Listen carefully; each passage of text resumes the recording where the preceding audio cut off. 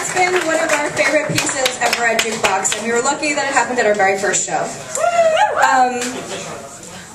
I'm celebrating the 19th anniversary of 3 important things in my life.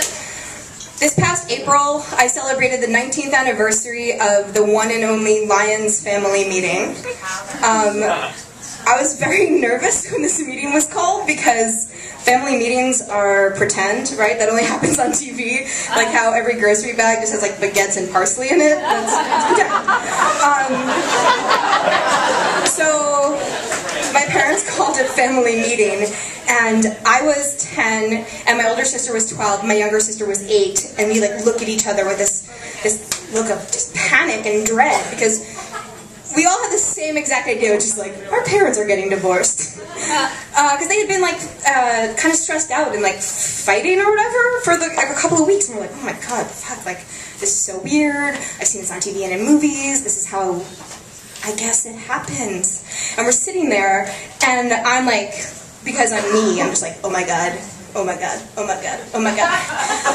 But instead of being news like that, the reason for this family meeting was that my mom was pregnant with my little brother, which explained why they had been sort of stressed out. My mom was 42 at the time, so they had waited a pretty long time to tell me and my siblings, because you don't want to get like 3 little girls sort of hyped up about stuff and then like change gears at any point. That's also the anniversary of like all the times I've like seen my mom pee in her pants because she was laughing, and pregnant women do that. Or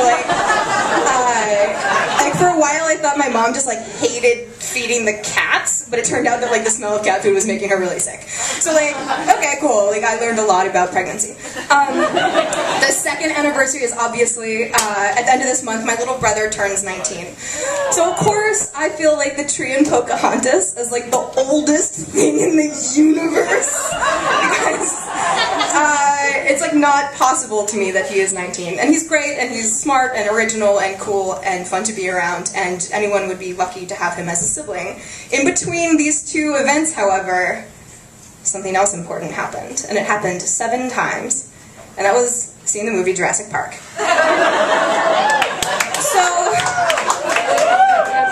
I don't know how much experience you guys have being around pregnant women who are 42 during the months of July and August, but they are irritable. They are an unhappy bunch. And in response to that, so my mom was like pretty grumpy, and so my dad just took me and my sisters to the movies like a lot, like 7 times in the span of like 2 months, and we saw Jurassic Park over and over and over. One of the things that I was enchanted by, I was always a big dinosaur person, I was always a big science person, I still am both of those things.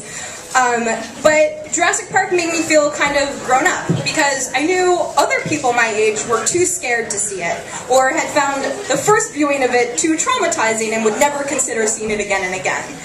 I didn't find it too scary so much as I found it too fascinating.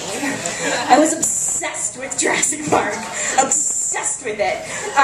My parents bought me like Jurassic Park trading cards, which is hilarious because I would never trade one. They were amazing. So like, I just like keep them in a pile and like sort them by like chronological order in the movie, and then like closeness to how much like the book they were. I read the book that summer, obviously, and I remember at the time being like, this is the first book I've ever read with the word urine in it. And feeling like, I must be pretty grown up if I can read books with the word urine in it. And then now I'm, of course, like, just subverting the entire concept of maturity by, like, recounting this detail to you. But it made me feel grown up. It made me feel like what I was interested in was cool and was more mature and more exciting, and of course at the time, like, that was a really popular movie. It's not like I found like some weird cult classic.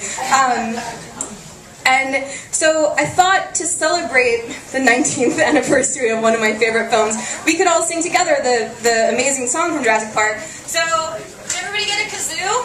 There's kazoos that in here. Okay, let's just practice, because it's not just blowing into it. You have to really make a humming noise into it. Ready?